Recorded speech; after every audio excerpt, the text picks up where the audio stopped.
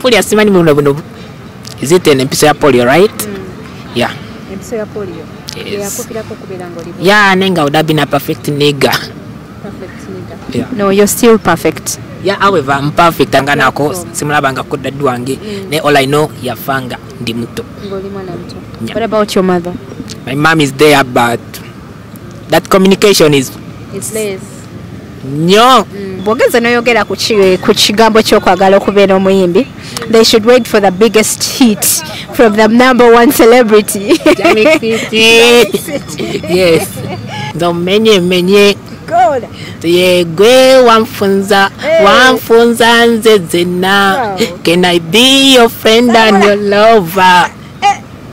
Chimala. Okay, bantu bange neyanzanyo mwena abantu supporting mwena abalaba videos zange muli bakabinyo. Thank you so much. Nga buli jomera HK Media Hadija Kigozi okutusako ebyo byagalo laba. Nino omwami wano wakabi amita Jami City. Bamulise koloni bamulabe. Oh my God. Olalera kuwera nga tutwala mu wakabi. Mu bulamu bwa TikTok engeri jakwata mu videos zebitambula bitya. Abantu mwena bamulabyeko abamufollowinga olinako olwalera ate wagenda okubeera nga atunyonnyola muko ebyo byensuubira ebigenda kubanga bikunyumira naye nga ate sinaba kubeera nga nkutwala muko mu show nkujukiza nti ebeera Speed Express Tours and Travels basangibwa Dubai awo mu Abu Dhabi we bali ate nga ne offices zaffe zakyuse okuva ku Lumumba Avenue okubeera nga ziddawo ku Uganda House bulambalamba be babeera nga batu empoweringa ate nawe show nobeera nga oginyumirwa mu ngeri gy'oginyumirwamu poza ate nga ne baganda bange aba Roast Coffee Academy we bali nyawo e Abu Dhabi mu Dubai ate nga ne wane Kampala we bali e Najana Nkumbi beera nga ogendayo bakubangule ofuke barista tukiride sasa kulaba kale nyabo nange nsanyusa kulaba. Okay. Yep. Amanya ne was Amita Jamix City. Yes. Okay, so kati erinnya lya Jamix City lyavaawa? Lyava actually omanyi muno ebintu bino ebiba process okitegeera. Process by process. Okusooka actually abasinga bali bampita Jami because my name Jami erinnya lyange kati abasinga nga bampita Jami with time and ne batandika okumpita Jamix. Okay. Ne balikyusa from Jami to Jamix. So one day nga ndiawo tambula with one of my friend bamita Trek Official, one of the best guy when single kwagala my writer music abikola byonna sinabatandika naye nga very soon mulindeka iti kajja. That's amazing. Njagala nnyo okukyaza abantu abakyabufu ku show yange okitegeera. So kati amanya go n'eddoboozi ddala matuufu gwana?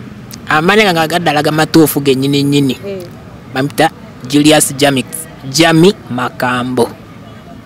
Julius Jami Makambo. Yeah, those are my real names. Whoever want to look for, like even those are the names that I use on my Instagram, Jamix Julius Makambo. Are the name that I use on my Instagram, my Facebook pages.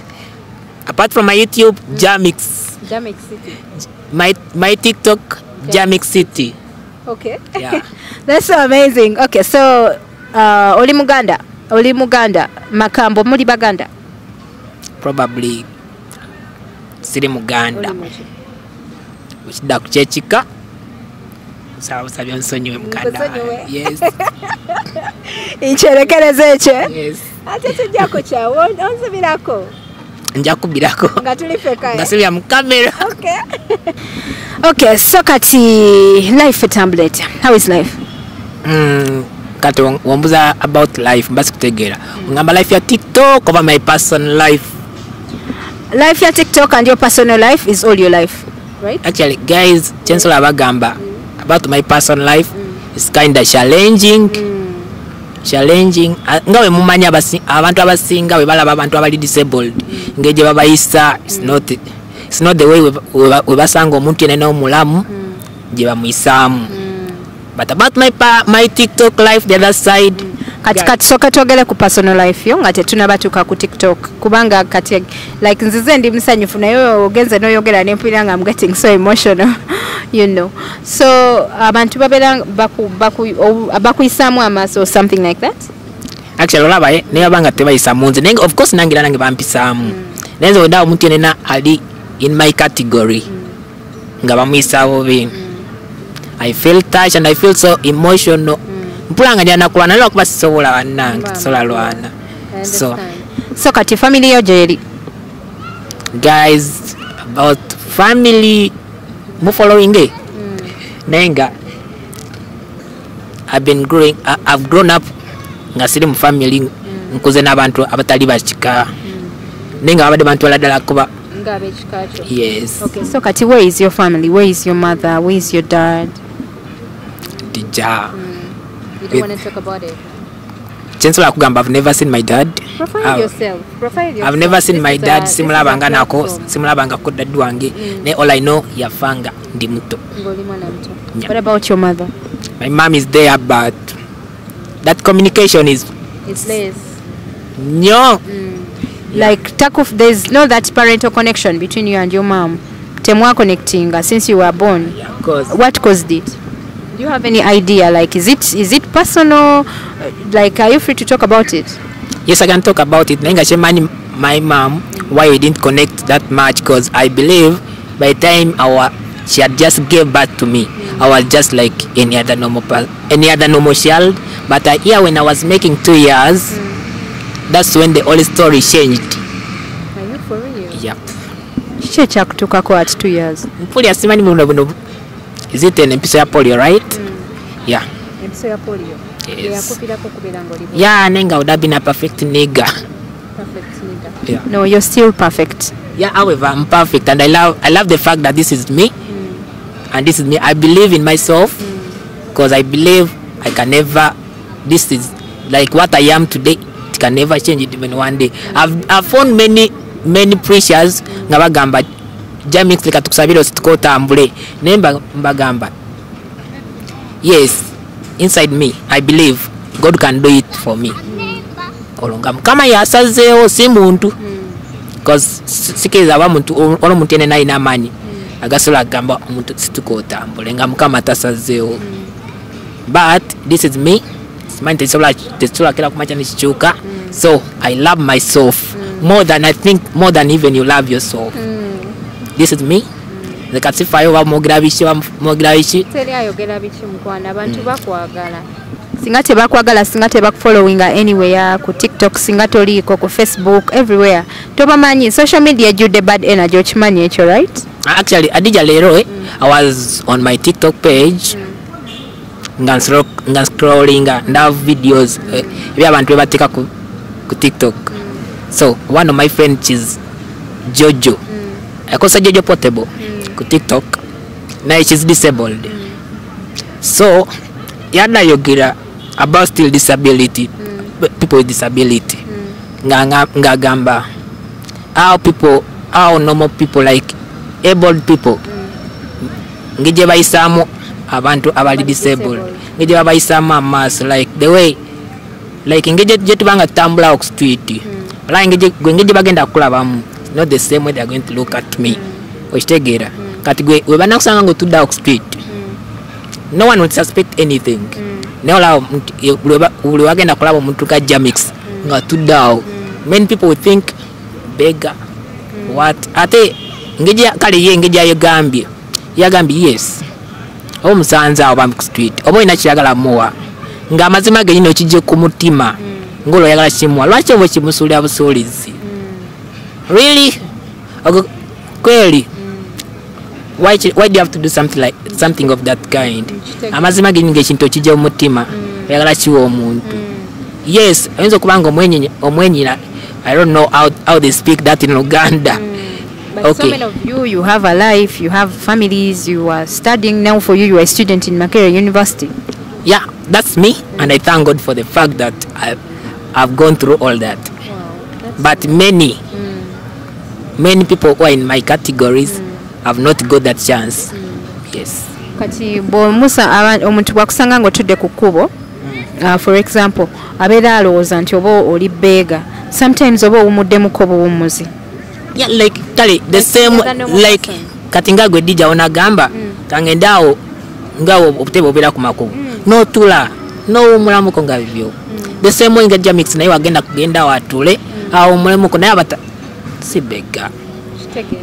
Nanti kati olama ensinga bwegena maaso abantu abasinga bali disabled like bamanyiza abantu nti no bagenda ne bakola ki ne basabako abantu ku ssente oba ne basabako obuyambi. Most of them babeera tebalina mirimu okitegeera. So kati maybe you're among those blessed few oba like the percentage y'abantu abali blessed. Yeah, Dija, phrasing the bulungi nnyo your statement ogambye abantu abamu bamanyiza amaaso ku bantu abali disabled bubajja ne bagamba nga ne bakusabiriza nenga si bonna. Some yes, nenga si bonna. Okay, taking you back to your mom's life. Awo wongambidde nti no at 2 years bakuba empiso ya Poliyo nobeeranga okyuka omubiri. So kati from that time mami waawo we yakuviirako n'agenda. Okay, teyagenda but the communication became less because from there I think I got someone had to pick me from her. Yeah. Kati mami wo yengo omuntu teyagamba nti no oba kangende oba omwana wange temumutwala oba anything. I don't think oba teyagamba temumutwala because I've grown up with this person. Yeah, go money. So where is your mother now? Money, yes, that's a personal life. Yeah. Banange, selebu tanganyiza kumumanya bimukwatako. Selebu tanganyiza kumanya bimukwatako naye nga kyo kyagendera ddala maaso go nakirengera side eyo kujukiza nti beera Speed Express Tours and Travels okubeera nga empoweringa ate nawe show nobeera nga oginyumirwa mu ngeri gy'oginyumirwamu. Poza ate nga ne baganda bafe aba Ross Coffee Academy we balinnya okuba nga bakubangula ofuuke barista atukiridde. Jame, how do you find life naddala ku social media? Despite all the bad energy on social media, you still stand out. Actually, yeah. Tulabizi comments enungi MB. Nembi mweziri. Byonna nenga. Mbulirayo ko comment emwembi asingira ddala okuluma. N'owulira nga obulamu buseebengerera. Actually, one day oba nakola it was a video actually. What challenge? A challenge, yeah. What challenge? Again, yeah, John Black. Eriwa. Yeah, follow. Yeah, follow. Then, because I remember John Black yaji picking and yaji posting a page here. Yeah, Instagram. Yeah, Instagram. Then everyone was like, oh, this nigga. Abasinga kaliba commenting bulungi nyo. But I think one or two. Nagamba, oh, singo kola zit godly songs. Singa, you're one of the best. Why? What came to your mind? Nengamba, maybe this person. Ati we wasoma nga commenting eyo kiki ekyajja mu bwongo bwo gwe ng'omuntu? Ekyanzija mu bwongo nalooza tebono omuntu oba looza tebasimanyi Mukama. Like ng'olaba kwisaamu amaaso. Nyo. Ate zannange about God. That's something inside me. Sina kiraga buli omu. Kubanga nzikiriza Katonda y'omuntu abeera muggwe munda. Oba okola ki? Yes, abantu abalabaganya kisusa tegere bamanyi Mukama nenga that's not the way. Atenga yemwe musinga okumanya Mukama. Muntu yenna amanyi Mukama mu ngeri ye nga ye. I know. Okay, so kati John Black akutimbye olabye yo comment owulidde bubi. Is that your best video ever oba your best challenge wali okozeko ko celebu nagira nakupikinga? Kenzo yali ampostinze ko. Okay. Yes. Kayimba chi. Sango. Yes, I've been rolling on the Vixen's page. Kasi chipiera. Oh my God. Soko nkubire muko. Akaliwa. Challenge yasinga okunyumira mulyeni nawe jo ulira je wekakase yasinga okunyumira. Actually, olaba kunzi kale yasinga okunkolera. I think Sango kubanga jira soko kola is one my first video. Wow. Ku TikTok. Nekikuyingira mlo uyanga TikTok ekuyi. Kubanga nzike nakola video like on Monday nendi postinga nembera na byange like go to campus ngende okulaba kubira amasinga nga kati ngenda kulaba ku Friday. It was Friday nga mpitaitao wande gamba chali bange nga buli omanga do you know that they are looking for you? They are looking for nga nebuza anange ananonya nga gamba genda ku Instagram page ya Edikenzo Yeah, in fact nasoka nentya cause nze saga nyo meetinga nyo ba celeb si bintu byange ebi. Lwaki toyagala meetinga ba celeb gwalina ne dream y'okuyimba? Yes, that's me. Ate kati ogenda kuyimba otya nga toyagala kwetaba mu ba celeb banno? Yeah, actually panawe sikyatya. Cause that was my first video. Wali otya? Nali ntya. Era nasoka nekweka like for 2 weeks. Ngatanda. Asoka nekweka for 2 weeks nga Eddie Kenzo akunonya. Yes. Like seriously? Like serious. Kati yamala n'akulaba? Yamala nandaba. Yakusangawo? Okay, yansanga around that Salama Road. Ng'ogenze kola ki Salama gwe omwana asomera ku University e Makerere? Iyi naye bashali bange bangi. Ogendayo n'obalabako eh? Yeah. Kati soka ombulire, njagala ombulire ko eyo incident yennyini ya Eddie Kenzo. Okubeera nti no yali akunoonya ng'okubya akayimba ke yakuwaayo ku kirabo. Ulira mbagenda kimpa. Owulira biwulire tewamusinkana omugagga yennyini. Sinkana. Ye mwennyini nakinegambe. Of course we talk. Tunyumya even up to now. Yeah, WhatsApp.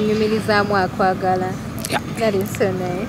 Big up to you, Eddie Kenzo, and of course you're still rocking with the #1 channel with Hadija Chigozi, your #1 girl, HK Media. Thank you so much for subscribing in. Thank you so much for watching me. Thank you so much for sharing those videos on Chitegera. And if you're new here, just tap that red word subscribe to join the amazing show. If you're watching me from wherever you're watching me from, on my Facebook, Instagram, Okolacha Kabinyo, thank you so much. Today with the one and only Jamix City, ku TikTok, Jamix Makambo. Julius. Yeah, nga womulaba, he's very jolly, ali very happy, and of course today tuzowa neno tunyumyemuko ampemuko ku vibe. Ogeza noyogera ku kigambo ky'okwagala okubeera omuyimbi. They should wait for the biggest hit from the #1 celebrity. Yes. Okay, so kati oyinayo kubanga omuntu woba oyina dream, of course obeerozeeyo ng'okola practice. Oja kati nga presenter oze ng'oludde oyagala kubeera presenter. There's that time when you go to your bed and you start dreaming. You sit down on your chair at home and you start writing down. You start writing down scripts. No government when natandika chikuba I'll be doing this and that. Kati gwe oyinayo coach wali otuddeka no tekako ku lupapulo bado government kanyimbemu. Like 1, 2, 3 songs are already on paper. Yeah. So kompemu akapera. Akamu. She says she want to know my name. Okay. She wanna know where I come from. Okay. The beauty of my friend Ray Heart. Okay. Namugamba yenze Jamix City. The guy of your dream and my daydream. Nganze tata wabana. Hey, on the Musai. The menye. God. Yegwe wamfunza nze zena. Can I be your friend and your lover? Chimala nange. Oh my God, today we are still rocking with the Jamix City, and of course with your #1 girl Hadija Chigozi. This is one of my best interviews ever. Atenga nina Jamix City ona tutemukawo mwakapera ayagala kubeera musician, so you should wait for the biggest hit okuva Jamix City. Okay, so kati wetugendako mayimbi bana ababulijjo. Ani gwoyagala okukola naye collab? Who is your inspiration? My inspiring mu music. I think I love Eddie Kenzo. Eddie Kenzo. No, actually I think I grew up seeing how lifestyle you ever day is a solar. Yes. Kale obulamu bwe tebadde bwangu ne kati wona wano wali nebaza mukama kulwesho kubanga wali kyekyo kati ze sifayo oba abasinga bamutwala batya Chitegera. Nez is still my #1 fan. My #1. That's so nice. Yeah. Kati ye muyimbi gwe wegomba kola naye collab. In case ngampadde that chance. Ngakwadde chance. Wow. That's so amazing. Okay, so kati ogambe nti no wakajoininga TikTok not so long. Eddie Kenzo's Sango was your first video kuyingira ku TikTok naye ndaba following yeddukira ku speed. I don't know why. You're so talented, by the way. I was looking at your videos and I liked them. Ningamba akanonyeko ku Jamix ono. Atembere nga njogera muko naye. So kati okusinzira ku kyolabye ku TikTok. By the way, TikTok is a big platform as well. Tojitwala ngo okuzanya. It even pays okiwuliddeko ekyo. So kati ku talent joina ku TikTok. olowooza kutwala wa mu maaka egijja mu maaso? Actually nze banange sagala balimba nnyo nti TikTok nkikola nnyo nti bajala gifunamu aya nze mbadde ngikola for fun naye wagenda olanga kikwatayo era sinagipikinga nnyo kiri awo but I still do it for fun. You still do it for fun. Okay. Ofunyeko kebirungi ku TikTok? I think Edikenzo gofunyeko. Edikenzo gofunyeko ku TikTok. Yep. Wow, that's so nice. Gwe mubeereyo nga abantu bali eno babagala okukamala webati. Oba nange nina yanjagala jali kusoboza jali. Banji. Abeerayo naye naddeyo n'akazinda laganze kigozi. Wallahi je bali banji nnyo. Oh, I wish ajja neno ne mulaba. Ngojeko okubeera nti no ku social media kuliko bad energy nako ka comment ke wasoma akakugira akaku stressing somewhere somehow. So kati right now how are you doing? Kucha TikTok. Si TikTok yoka, social media. Social media. Kubanga gwe ng'omuntu alina dream y'okuba omuyimbi toyina kubeera nga n'ebintu okola bikole for fun. Olina okukola ng'oli serious ogrowing audience yo ngeno tuyisaamu akayimba nga kyekyo. Exactly, yeah. Actually olaba nze ne ndaba nga something kimalamu amaanyi naye nze muli mutima nze nkimanyi if DJ you can do something you can also do I can do something. Wow, that's so amazing. So nze sifayo bamuntu ajja nangamba ki mu inbox yange I always look those Linda always look those I will always see those comments ignore ofunayo ko abantu abakusumbuwa nga batya sitegedde DJ abantu abakusumbuwa in so many ways like let me bantu bakuweereza message abakukanga abakukwana abakwegomba bingi ekyokwana kyesoko kizema bad. Of course, yeah, I've had something like two ladies. Like two ladies? Yeah. Nga jam inbox yange nga bagamba Jamix, I've liked you, I would love to be your girlfriend. Nenga gamba otya? Gamba why? I'm not yet ready for those things. Ate kati ng'ofeelinga shy ng'obyogerako. Anti nga bibatyo mbagamba nti. How old are you? Till I'm making 23. You're making? 23. 23. You're still young. Ochali mwana mto. How is campus? What do you do at campus? Guys, ule maya gala kumanya about Jamix at campus. Jange makerere genda ku IT. Okay. IT college. Mama, omsajja muwulire kosi zakola nange sazikola. Wa buongoke. Yes. Genda ku IT. Yeah. Bakwebuze. Mfajja courses, bajita courses, yeah. Obitegerera. Yes. Bajita level attitude namemu. Anyway, satigana kubeera nga tulawo nyo go natural side eyo just tunyigeko bwotyo like nge video ya Jamix mu following ko he's a nice person. Akoze mu TikTok challenges bungi nnyo abantu bamwagala nnyo ku Facebook kwali ku Instagram kwali he's yet TikTok njogeddeko he's yet to be a musician doza akabozi kafe tekagenda kubeera kakasukayo olinayo kiragalo gambayo ka abantu nga tetunava wano. Yes banange nawe gye muli banange sawasabi guys. Subscribe to my YouTube channel, Jamix City. YouTube channel. Jamix City. My Instagram back. See now followers band never nang basaw sabi. They follow me on TikTok. Go the same way do it on Instagram, Twitter, YouTube, Facebook, full stop. So kati abantu amandaba waneno, bagala nnyo abantu.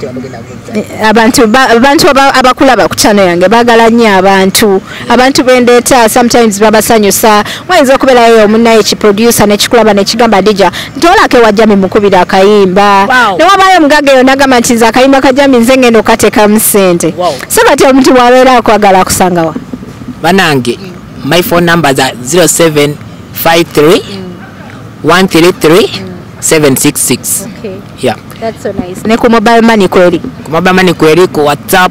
I still use the same number. Wow, that's so nice. Okay, so kati nga sina bakuvana mayinza nsibula sisibula. Sibula mbera nsibula nga nzijukirayo akantu. Abawala bano bokola nabo ku TikTok challenges. Abawala bano baitoti. And girl, people, these are my friends. They're my friends.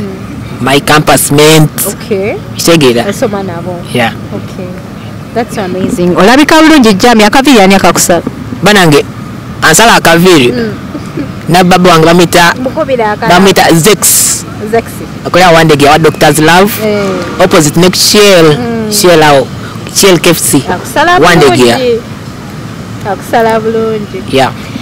Okay, banange mugenda kubera nga mutu nga mukola chinga mu subscribinga ku YouTube ya Jamix ate mbere nga mu followinga ka ku YouTube kwali ku Facebook ku Instagram buli wamu wali poza ate nange bakwano ne yanzanye mwe nabalaba videos zange mwe nabalabira ku Facebook ku Instagram mwe aba supportinga mwe abanjagala mu bwakigozi bwange nange mbagala nnyo ate n'abatanjagala sibagalira ddala poza tega sina kubanira Speed Express Tours and Travels okubera nga teka muko wali ku empowerment ate ne tubera nga tubaweereza bulambalamba njagala nnyo okwebazaako West Coffee Academy namwe we muli nnyo okubeera nga ate namwe mutu empoweringa videos ne zibeera nga zigendayo bulungi nnyo nga zirimu ku maanyi nayanza nnyo bakwano olwo ninkutumideko nyawo ku kamera okikola bulungi nnyo kinkubira mpoza tebera HK Media Hadija Kigozi see you again.